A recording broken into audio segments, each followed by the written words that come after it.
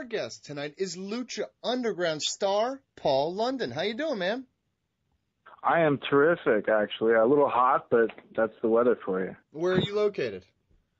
I'm in Southern California, in the Los Angeles area. You could say anywhere, and it's the Los Angeles area.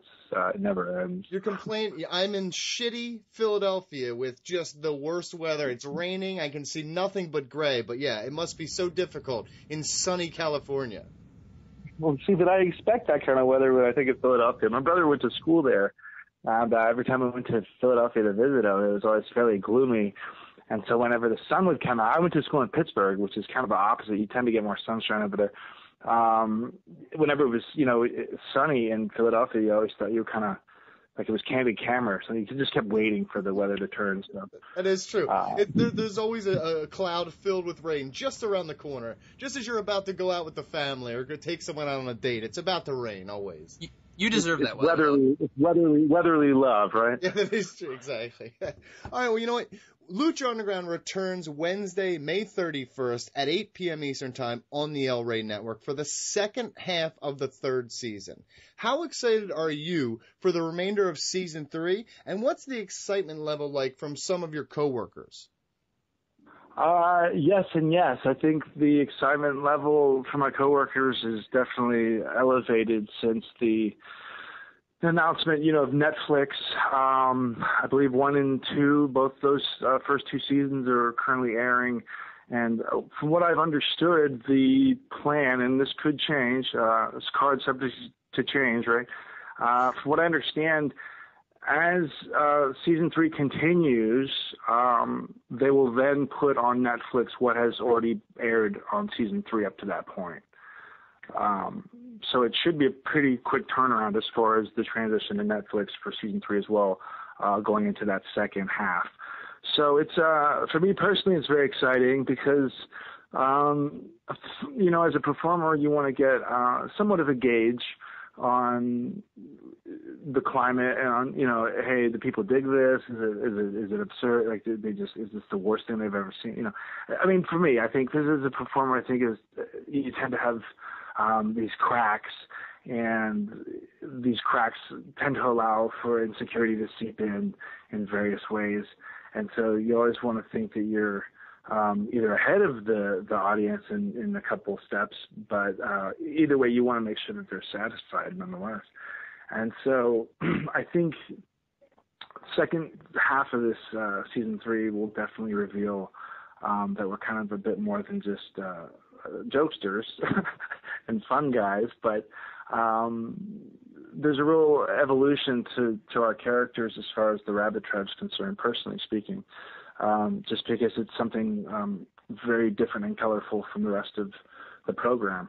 And so, we're very excited to watch it continue to blossom out and see what the reaction is. Mike Young, next question.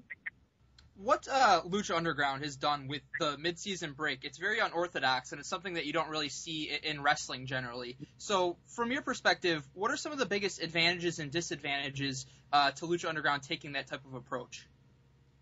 Well, it's definitely a ballsy approach. I think Lucha Underground hasn't made it any secret that they're risk takers and they're trailblazers. And so it's very neat to be a part of something like that, this kind of trend-setting type thing where, if you think about it, now you look at a lot of show posters for independents, even the big leagues, wherever they are, card posters as far as the card itself. Who's going to appear on this event this weekend? I believe a lot of the artwork and things of that nature have all really been influenced by what Lucha Underground has brought to the table. So even from a design standpoint, they've really kind of been trailblazers and really kind of revolutionized, I think, a lot of the approach as far as marketing. So that's very exciting. But as far as taking that second to make a break in between the momentum building of a Season 3, like I said, it's ballsy, but I think it's just that. It's a risk. Do you lose that momentum, and do people think, oh, God, I was so excited to see what happened, and I'm going to have to remember what happened, and this and this and this. Well, I think it's quite the opposite. I think in wrestling, especially in the current climate where everything is just a constant overfeeding, and it becomes just a binge type situation. I think it's good to be able to pull that back and make people wait so that there's that hunger that rebuilds, and it just continues to build back up, because the product will deliver. And you figure, hey, these guys didn't take a break to come back with a dud. So there must be something that is either going to jump the shark or really be something to remember. So that excitement kind of organically starts to mature in its own right in the individual, as opposed to just having the same ice cream fed to you every day, or every week, I should say. You just, and you know what you're going to get. And I don't know. I get very oversaturated on just a lot of the wrestling that's out there now, and I tend to not watch any of it just because I can turn away and come back, and I'm still going to be seeing the same thing. So I think it helps continue to separate it from the rest of the herd and saying, hey, we're not really part of the cattle. We're something completely different, and it forces you to watch. Brandon Gavin, next question. Well, we're big fans of your character in Lucha Underground, and the influence is clear, but how did the Rabbit Tribe character and storyline come about from the development process? Oh, you'll love this. So Kung Fu is a real deep love of mine, and at the time I was studying a lot of Kung Fu. I'd since haven't studied as much lately. I'll always study Kung Fu on my own, but as far as being in a class, an organized class, it's pretty heavy while we were filming throughout season 3. Of season 2. So I actually kind of appeared at the end of season 2 in a test run, kind of as just me. And I guess there was this weird mindset where I was thinking like, I want to try and use some of this Kung Fu in my matches and see if it really works, and just that kind of thing. But it tended to make my character more serious. And I had this match with Daivari. It was on the very final taping of season 2. Well, thankfully it didn't air because it was really a stinker.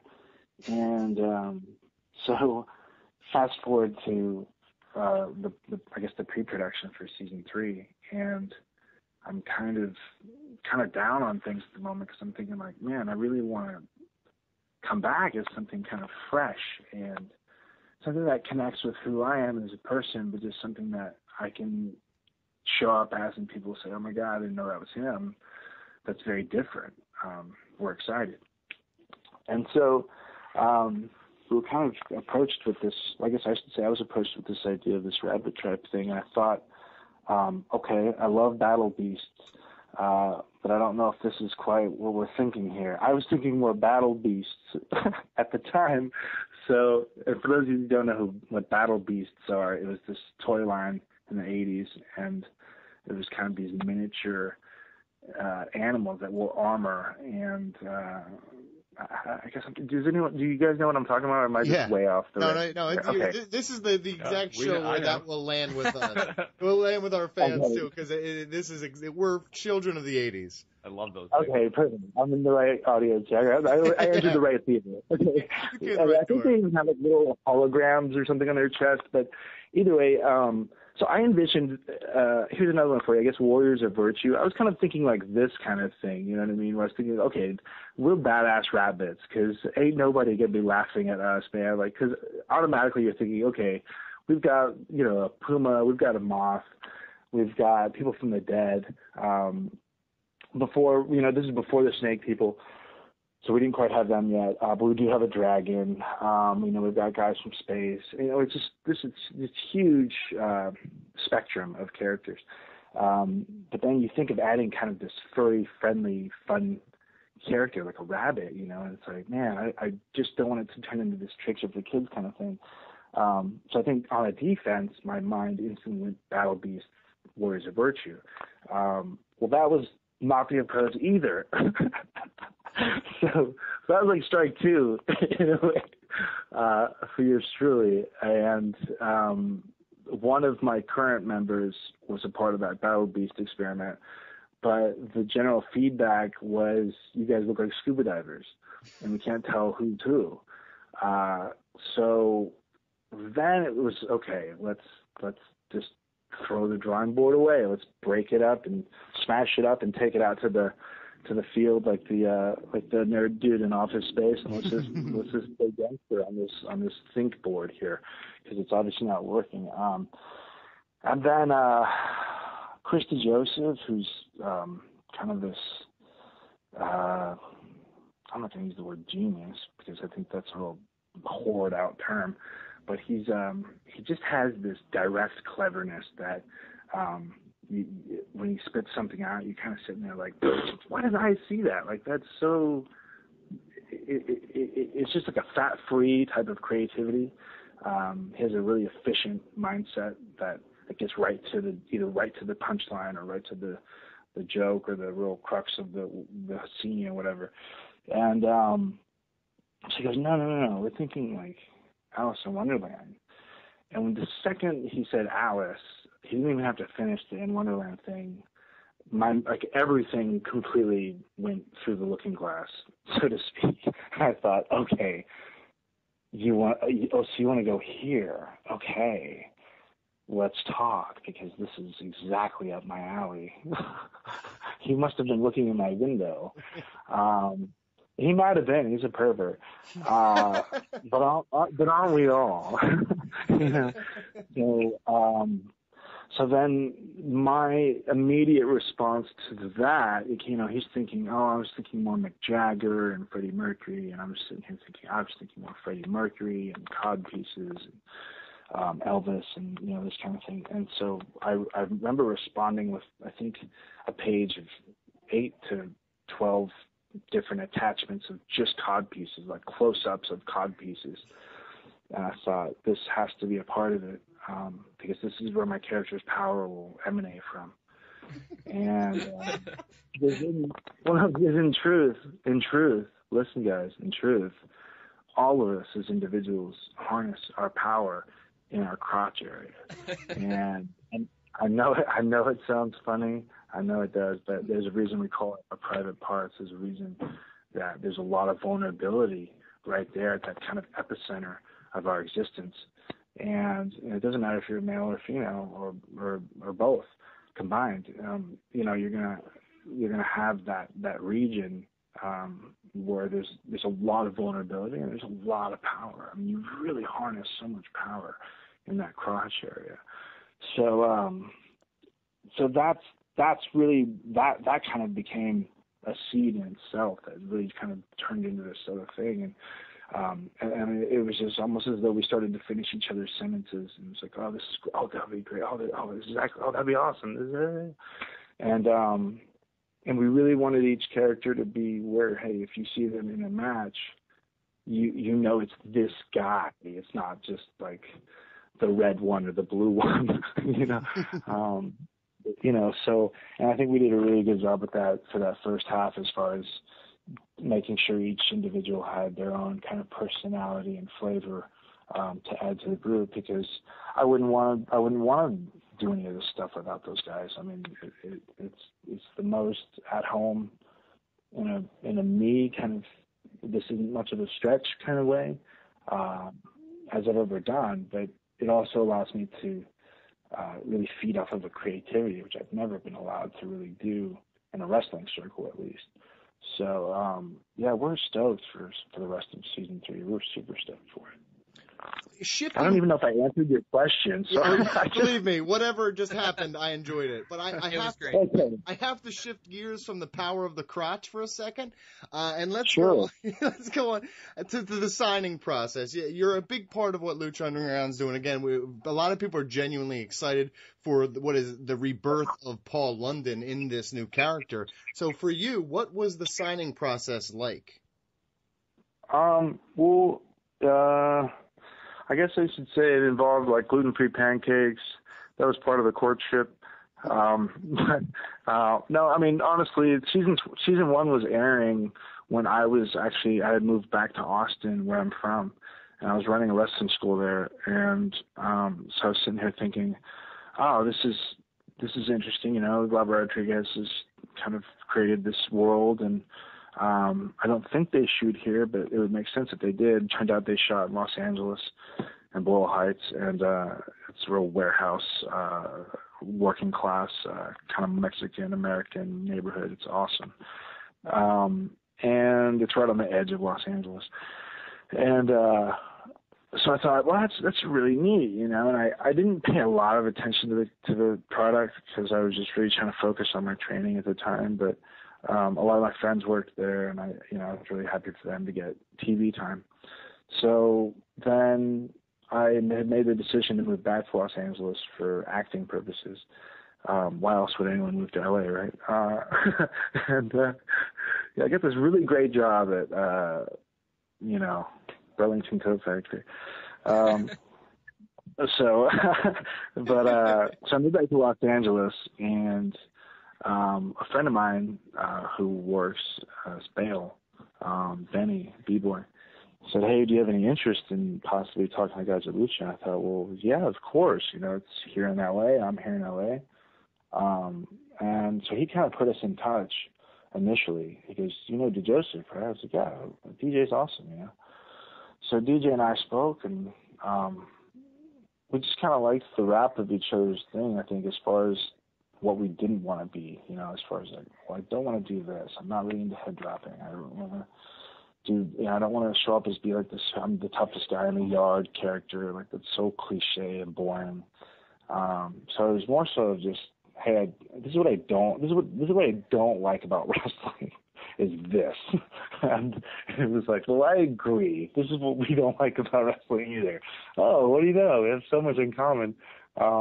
So then I was supposed to actually, I think, set to start in season 2, and then I had hurt my knee pretty bad. And so that's where PJ Black came in and really did much better with that spot than I probably would have at the time. And PJ's awesome. I mean, I don't know anybody that can move or make things look so effortlessly easy. I mean, he's so fluid, and he's a big guy. I mean, I don't think people really understand like how big he is as far as the strength and like thick. He's a thick guy. And he's a crazy son of a bitch, jumping out of airplanes and stuff. I love the guy. But he came in and took that and kind of went right into that position I think it was initially thought of for me.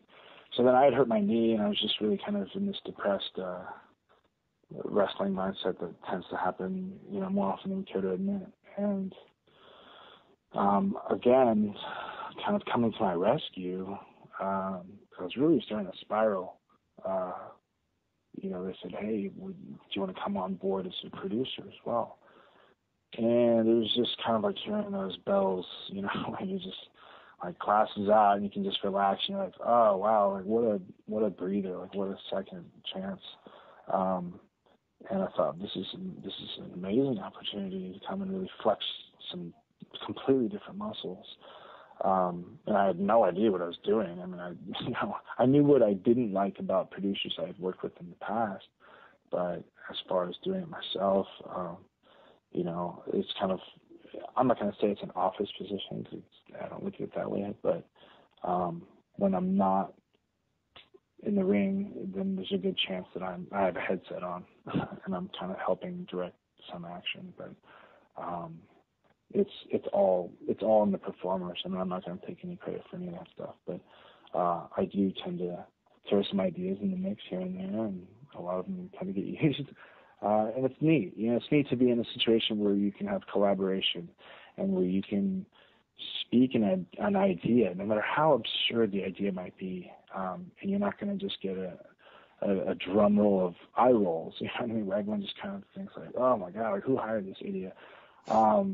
And you're not going to get a condescending remark or like a response or you know, you're just not really going to be insulted as a human being. And that is really what makes the environment, and I'm talking just from a backstage standpoint,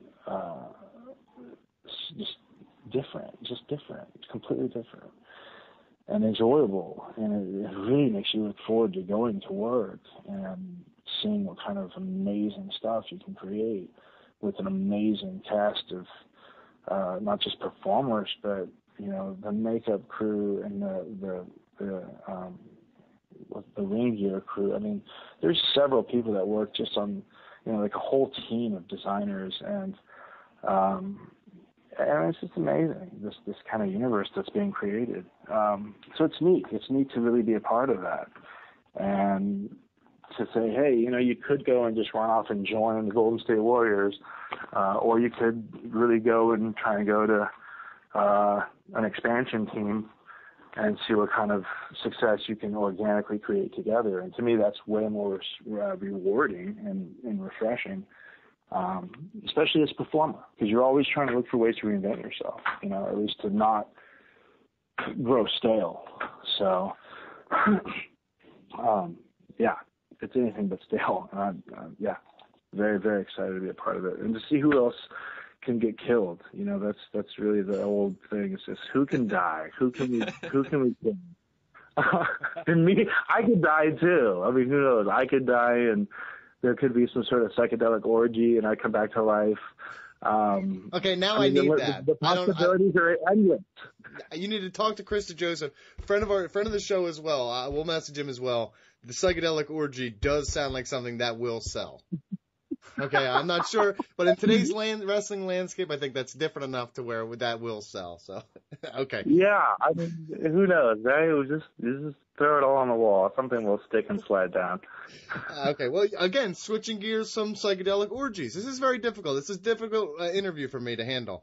But aren't you glad it's not just the same old? Like, well, honestly, we went to the game board and we came up with a plan and we're glad everyone's happy. It's that is 9 out of 10 interviews we've done recently. Not shitting on anybody, but thank you.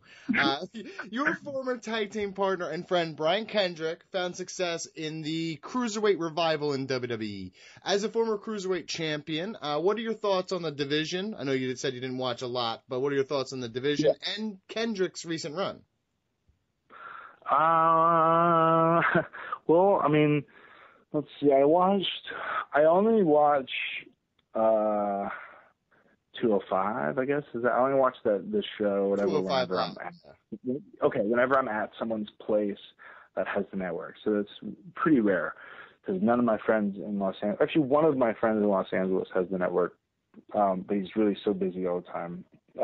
He's a big producer. So whenever he has time, we hang out. Maybe I'll watch some wrestling on the network. But other than that, if I'm on the road, like I was just hanging out with a buddy of mine, JT Dunn, 2 weeks ago, and I saw a little bit of Kill 5. I don't know. It still kind of feels like a Divas Revolution thing to me, and I think it's just because the ropes are different colors. Like they want it to be such a standout product so bad that they almost kind of overproduce it, as they're known to do with everything that they touch. Because let's be honest, as I always say, that other show is anything but Raw, right? So I think with 205, I'm trying to think of what we saw. It was something from like a week or two ago, and so correct me if I'm wrong. So is 205? It's live, right? Like right after SmackDown? Yes, that's correct. Okay. So we were watching it, and I didn't watch SmackDown, which is sad because I consider that kind of my old stomping grounds more than anything. Well, Velocity. Let's get specific. But the show started off with like a big talking segment. I just thought, I'm pretty sure that's probably how SmackDown started off with like a big talking segment.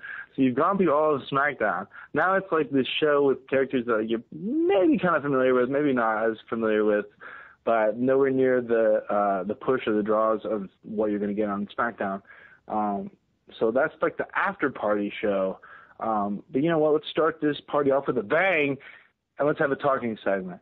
So I just thought, it's strange, it was strange.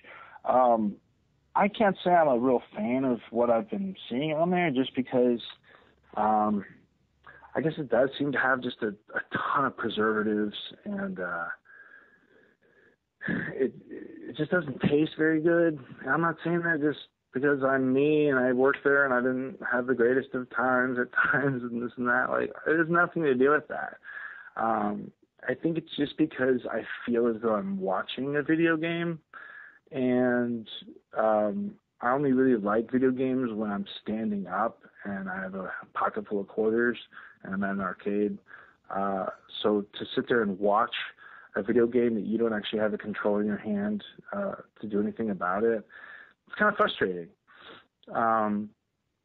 Especially when a lot of it doesn't make sense to me. So it kind of just reiterates why I don't watch it.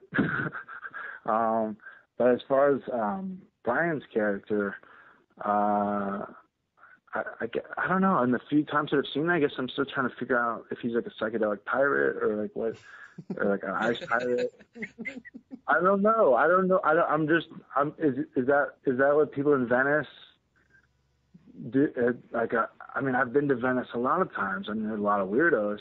I don't know. I guess I'm trying to think. If I was walking down the street in Venice Beach, California, and I saw this guy with sparkly cheetah pants and a jacket that looked like it was a fucking excellent arts and crafts project, walking down towards me, I don't know. I don't know what I would think to myself. I guess it'd be kind of scary. I think he's scary, if anything. I think his character is really scary. Just because he seems angry. And I guess I don't know, the verdict's still out. I'm still trying to figure it out. I don't know, can you guys help me out a little bit?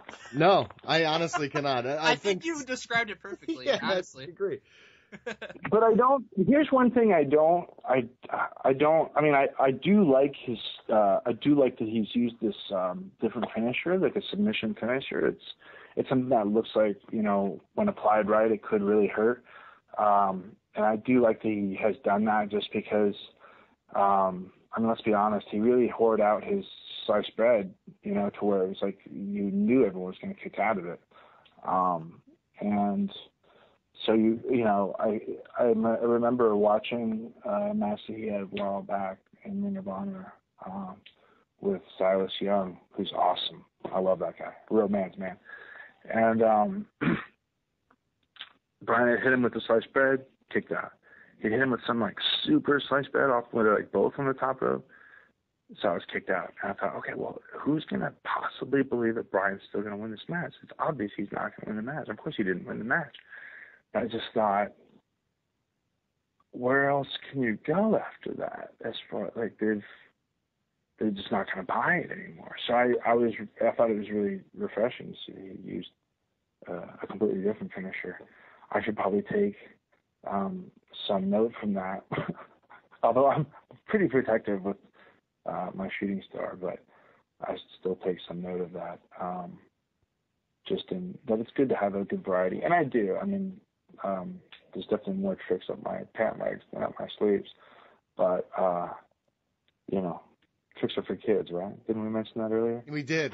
This interview has gone off the rails and back onto them and off of it again. We've had psychedelic orgies. What do you guys really expect? Huh? What do you guys really expect? I mean, for me to sit there and go, well, I like to have tea before the show, and it has to be a certain temperature. I'll get really mad. My codpiece has to be a cool 78 degrees before I can put it on. Otherwise, I just won't even have it. That's not a bad idea. Yeah, like the Chillo. Okay, I don't know. You know what? There it is. That's the end. We're going to end right there. A huge Childo. Childo. You got Childo. I'll put an ice pack down there. It's perfect.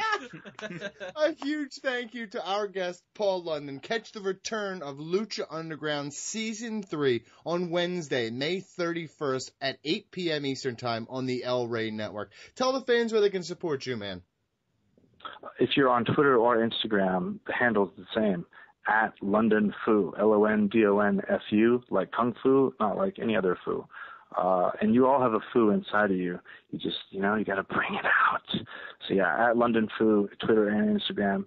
If you see anything on Facebook, it's a phony. As most things are on Facebook, so that's perfect. That's true. Yeah, that's true. That's true. I left it hanging. Sorry. A huge thank you to our guest, Paul London. Again, thank you, man. Good luck moving forward, sir. My pleasure, guys. Hope to do this again sometime. Thanks, y'all.